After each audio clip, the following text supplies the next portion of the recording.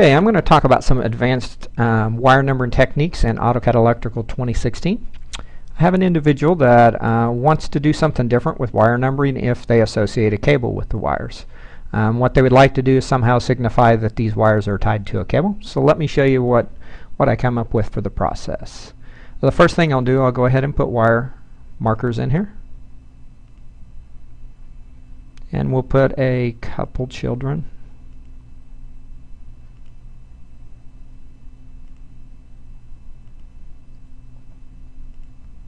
And to tidy things up, I will go ahead and put a dash link line in between them. Let's try that again.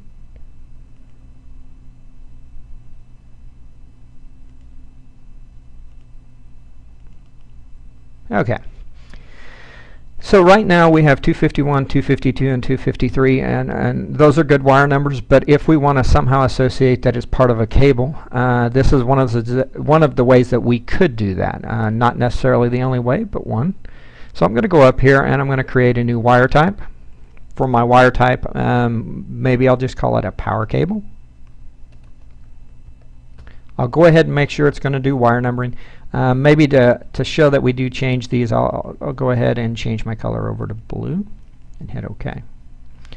Alright, so now these particular wires are still on my red 18 gauge. We want to make sure that we change or convert them over to my power cable wire layer. Once I do that, we should see it turn blue. So now we know we're there. Next part of this is going to be how can we let AutoCAD Electrical know that we need to label these differently. And the way we can do that is by setting up that layer and being able to tell AutoCAD Electrical based on a layer to do something. Okay, so I always go over to my Home tab and I'm going to select one of these. That way I can keep my layer name up. So I'm going to right click on my project, go to the properties of it. We're going to go to wire numbering. Everybody's probably seen based on wire layer. If you have that unchecked, for what we're going to do, we want to have that checked. We have to be careful when that's checked because AutoCAD Electrical can do some strange things that you didn't intend for it to do. So then we would go to layer setup. Well, right now with that turned on, anything that is on just the wire layer,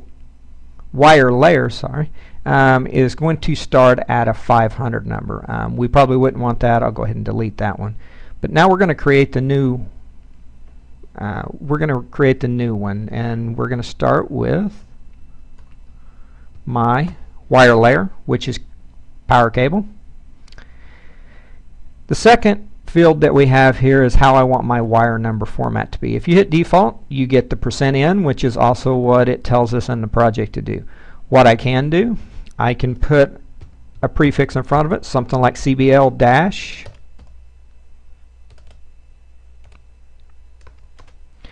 And also, if I wanted to, I could do the same thing on the back of it. When we do that, we have to add. When we add, you're going to now see power cable, and you're going to see exactly what it plans to do. If that needed to be modified, we would go back to it, we could change what we needed, and then you have to hit update. So now that we have this in place, anytime that it labels a wire that belongs to power_CBL, it's going to actually follow the rules identified in here. Now we could have used wildcards up here. If you have several layers like that, we could have put PWR with a asterisk after it to signify anything that has anything labeled PWR. It would do the same. Let me go ahead and hit OK here. OK here. So now what I'm going to do is simply go back and pick these individual wires, and we would expect that the numbering is going to change just like what we had in our rules.